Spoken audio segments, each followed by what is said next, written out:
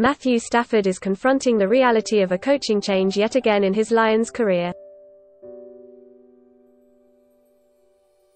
At 4-7 and fresh off a Thanksgiving loss, the news was hardly surprising. But with his 33rd birthday coming in February and just 3 playoff appearances, all losses, under his belt, it would be understandable if Stafford had run out of patience with the Lions. After all, the team just ran out of patience with its coach and general manager, firing both and hitting the reset button on the franchise once more. Stafford was asked if it's important that a coach be well liked in order to breed success within an organization that hasn't enjoyed much of it over the last 2 decades, and his response was honest, somewhat predictable, and unfortunately for he and the fans of the Lions, unusually difficult for the franchise to achieve. "I think it's important to win," Stafford said. "I think that's the most important thing. I think everybody's experiences are going to be seen through the lens of wins and losses. If you have this lens of a bunch of success, a bunch of wins, everybody has a great look on it. And if it's the opposite, I think it can turn it a little bit worse than maybe it was. I think the biggest thing is to win. That's not a head coach by himself thing or a GM by himself thing, that's a team thing, that's an everybody thing.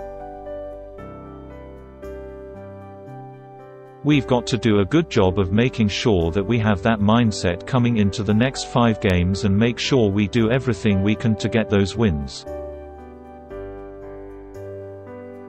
Detroit has had an interesting season, if not a frustrating one, featuring games in which the Lions demonstrated they can compete, followed by contests in which they were little more than participants in the official gamebook. The end of the Matt Patricia era could be seen from miles away, especially after the fashion in which the Lions lost Thursday. Lions fans can at least rest their heads at night knowing their team has a franchise quarterback, for now. Stafford could part ways with the Lions in the offseason once his dead cap number drops from an untenable $47.5 million to $24.85 million in 2021, but Detroit doesn't exactly have his replacement waiting in the wings. As of now, Stafford isn't spending any time worrying about his future. He has games left to try to win, with Darrell Bevell now serving as his interim head coach.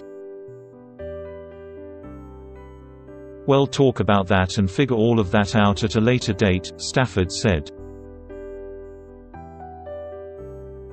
"Not going to spend any mental energy on it, don't want to clog up the bandwidth." The Lions will need all the bandwidth they can find in the final month of the season if they want to finish near 500. And if the future doesn't include Stafford, it might be best if Detroit's winning percentage doesn't flirt with that mark.